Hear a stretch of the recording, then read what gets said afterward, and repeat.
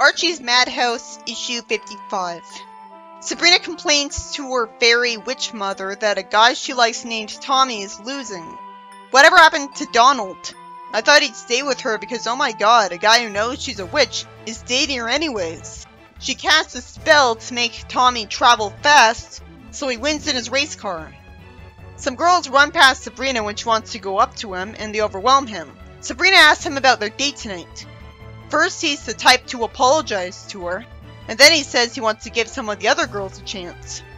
Sabrina confuses me by saying she hasn't been this mad since the Salem witchcraft trials. Apparently in this continuity she's much older than she looks. I guess she just moved to Riverdale. Surprisingly, her fairy witch mother tells her off for her temper when she kicks something. I thought witches encouraged bad behavior in this continuity. This wasn't inconveniencing Sabrina. She says that she has to make someone else win the next race to take Tommy off his high horse, because surprisingly, she still wants to date him after he casually rejected her for someone else. Why is she desperate to not give up on this one? She's told she should make him lose the race to a guy whose car usually breaks down before a race. Then she actually says hello to him and he falls in love with her.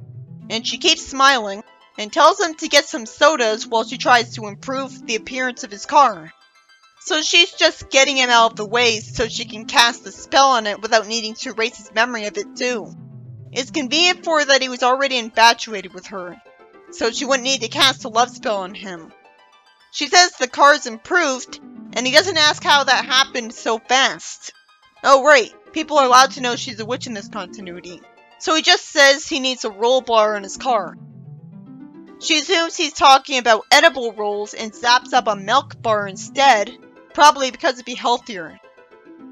Naturally, when he asks for a bunch of technology, she has no idea what he's talking about and couldn't zap it up because it'd be very complicated. So she tells him to just enter the race and says she'll see what she can do. I'm surprised that she was being upfront with him right from the start that she'd use magic to make him illegally win the race. Probably because if she didn't tell him, it would have been much faster pacing, immediately cutting to the race starting. So I assumed that would happen. She casts a spell saying make Clyde's car fly like the wind, so naturally the magic interprets that literally. Instead of freaking out, someone in the audience keeps on smiling and asks him where his pilot's license is. Is everyone in the planet just used to witchcraft? Wouldn't he be disqualified from the race immediately? She casts a spell to make him travel at the speed of gossip. And surprisingly it works, and he wins when she didn't even have the internet to think about back then, which makes gossip travel way faster. Tommy's humbled by losing the race and asks Sabrina to forgive him and still go out with him tonight. Things are turning out well for Sabrina, so I'm guessing they're gonna turn south really soon. Clyde tells Tommy to leave her alone because she's his. He kicks him away, saying that she's dating him from now on. And Sabrina's told she won a trophy for the best hexing job of the year, which she can somehow win by hexing herself. If that was possible, she'd win every year, so that wouldn't be fair. It would be really easy to win it. People would do it on purpose to themselves. I'm guessing it's just a trophy she just conjured up as a joke. And you'd think Sabrina would be able to use magic to undo this problem right away. She could reverse time outright, or erase the memories of Clyde and Tommy to get things back to where they're supposed to be. Instead, it ends there. This story was about her wanting to get a guy to win a race, just for doing well in the race to cause him to get overwhelmed with girls, and actually consider dating them instead of her.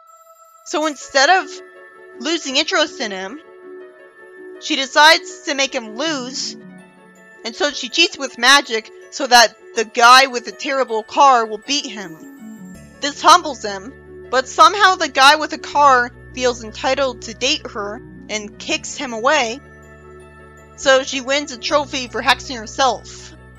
I guess we're supposed to believe she deserved this for cheating with magic.